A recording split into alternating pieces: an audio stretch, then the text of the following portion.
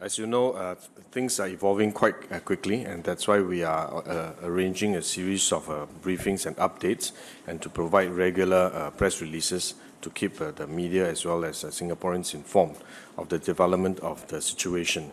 And today, 6 more cases of COVID-19 have been discharged. COVID-19 is now the official name of the virus, have been discharged from hospital.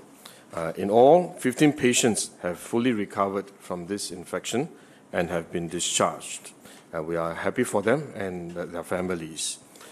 There are 3 more cases today, and my DMS, Professor Kenneth Mak, will provide more details of these cases shortly.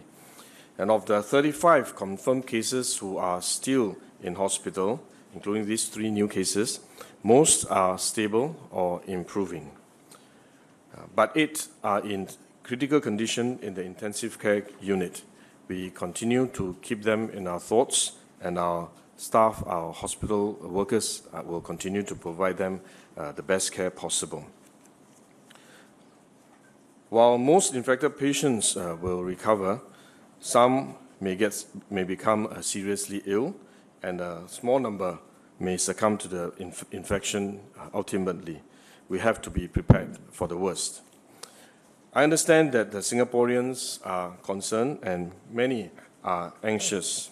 Some are even wary of our healthcare workers and shun our nurses, doctors, and healthcare professionals. I would like to take this opportunity to appeal to Singaporeans not to do so. In fact, let's come together to show our support for them and to support their work so that they continue to take care of our patients and our families and our loved ones. Minister Desmond Lee will share more of the initiatives in this direction later on, and would encourage Singaporeans to rally around our healthcare workers in particular, show them the well-deserved support they need. Sometimes a kind word or a warm greeting will go a long way to make them feel appreciated and gives them a morale boost to continue their efforts. I want to take this opportunity to thank all our healthcare workers who are at the front line, caring for our patients and our loved ones.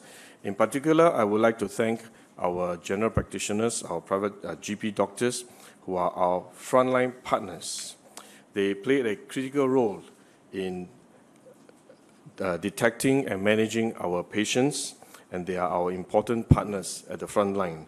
We will continue to support our private doctors, including specialists.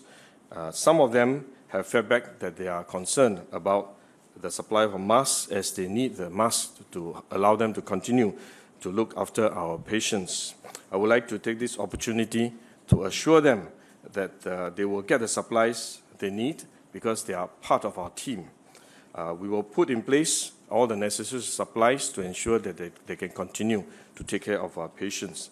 In fact, we will put aside 1 million masks for distribution to them and to show them that we want them to be part of our team. And more details will be shared with them shortly.